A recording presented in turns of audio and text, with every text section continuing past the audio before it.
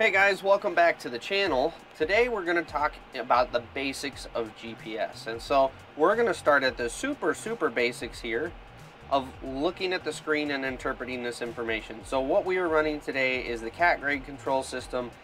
This is their newest iteration of their GPS, and I have to say I am super impressed with it. I've gotten familiar with it over the last couple of days, and it is just such an amazing user-friendly system. They've done such a good job on this.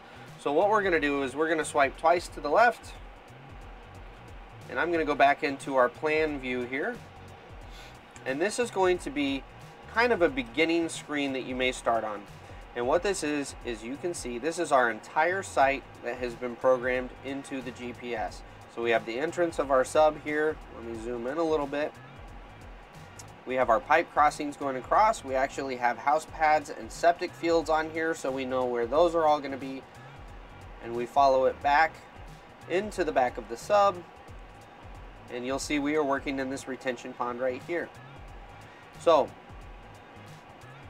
that's kind of this general overview is showing you where you are on the map and what your dozer is doing. And we can do a couple things here. We can set it to where our dozer, as we, whoops, sorry, let me turn my parking brake off. As we move around, the map will stay due north and our dozer will move around. If we hit this button here, our dozer will always face north and the map will move around our dozer. So that's one button. This button over here, let's say we're off looking at something over here and we want to recenter ourselves, boop, we just recenter. The really nice thing about this GPS is it's all touchscreen. We can pinch to zoom out, we can spread our fingers to zoom in, we can move it all over the place. It's super user-friendly, super intuitive. If you aren't familiar, these two red strips here represent what used to be our light bars. On traditional GPS systems, you had physical lights that would go yellow, green in the middle, and then yellow, depending on the color scheme. But green was when you were on grade, and then, you know, however many lights above or below was how many tenths you were away from your grade.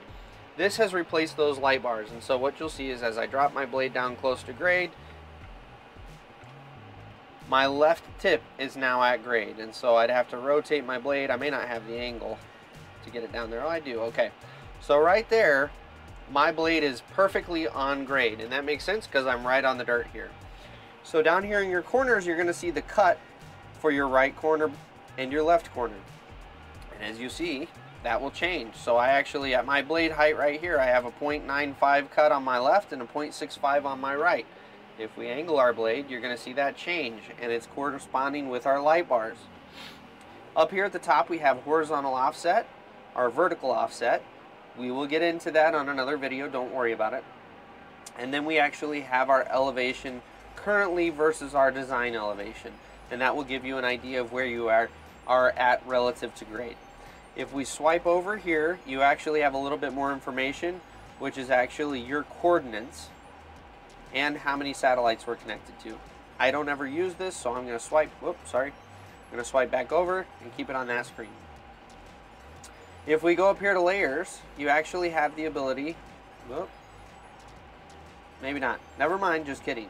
So if we click this button, this is one of the most powerful tools on this GPS right here. This is going to go through, and wherever we have taken our dozer, it's mapping cuts and fills. Blue is going to be a fill area, red is going to be a cut area, green means we are on grade. And so you can see we've been all over this site. Let me zoom out so you can really see it. We have mapped a ton of this site, and you can see exactly what's going on and where you need material. This is a super powerful tool, especially if you're a small contractor like these guys on this sub, which, by the way, if you don't follow my vlog channel to know where I'm at and what I'm doing, click up here to go follow the vlog. But this site that we're on, it's a small company. We don't have any other real GPS equipment out here. So we're using this machine to kind of map our cuts and fills to know where we need to take material. So this is a really powerful view. This button here is going to change which blade tip our GPS focuses on.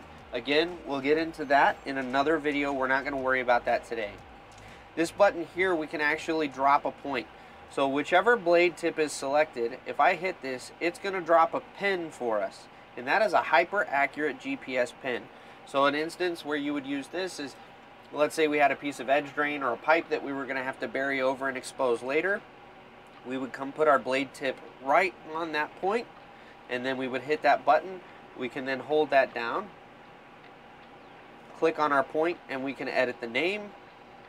We can, it's got the GPS coordinates, it's got the elevation on it, and we can also put it on a layer where we can turn on and off that layer, so we don't have to have a ton of points that are interfering and conflicting with each other.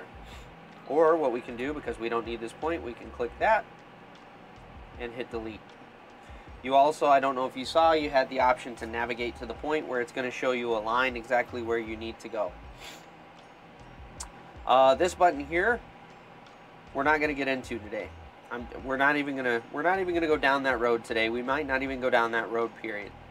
Up here we have settings for our tablet, and so you can actually change your layout. You can change the ribbon, the colors, the overlays, what those look like. So we can actually change what information shows up with our points. There's tons. This is one of my favorite things about this GPS. There's a ton of customization to really get the view down to the information that you need. So then we have a settings button down here. This is where you're going to use, these two right here are going to be the main things that you're going to use, but there are lots of other things that you can do within this menu. But the ones that we're generally going to be concerned with are possibly job setup. If you have multiple files that you're using, for instance, you have a rough grade and a finished grade, you may have to get into your job files and select different job files. Your horizontal guidance and elevation offset, which correspond to these, you're going to be using most of all. The other thing I wanted to show you is when we engage the automatics, I'm going to click my button. Oh, let me put the machine in a mode where it's going to be happy with me when I hit that button. When I engage my automatics, so I'm going to hit my button here, you're going to notice with GPS, it's not going to take over if you're way crazy out of range. It has to be close enough to the grade, and sure enough, it jumped right in. And you notice we've got green. That means that we have found grade, and that can be confirmed with our light bars here. You can override that, and once you get out of range, it will not catch itself.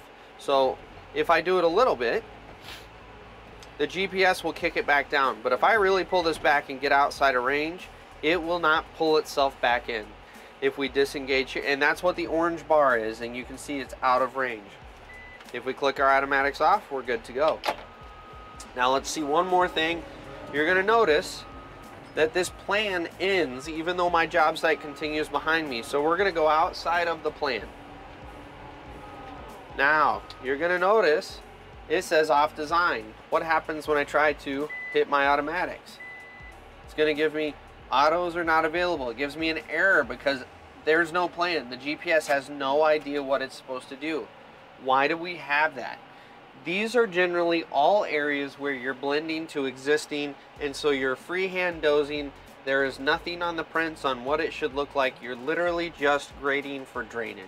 And that's why they don't bother putting any of those elevations or anything into your plan.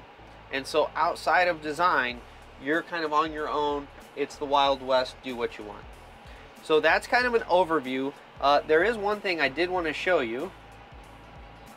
If you click the buttons up here, you can go to Start Tutorial, and it will walk you through this system. And then you can actually go through, and it has lessons on all sorts of file, how to transfer your files onto here, using external light bars, using everything is in here that you can actually teach yourself. And I've had a couple questions that I'm going to dive into these menus to kind of answer for myself. So this is such a powerful tool. They've done such a phenomenal job with this new one. I cannot, Cat and Trimble teaming up on this one. It is amazing. I have thoroughly enjoyed using the system, and once you figure it out, it is super productive. So we're going to leave this video as is. I'm not going to go into any more depth on this one just because there's so much to cover, but stay tuned. We are going to do a series of GPS videos We'll catch you guys on the next one. Oh, and by the way, as always, if you have any questions or comments, which I know you will because there's a lot to digest here, absolutely drop them below. Shoot me a message and I'll do my best to get them answered for you. You guys have a good one and we'll catch you on the next one.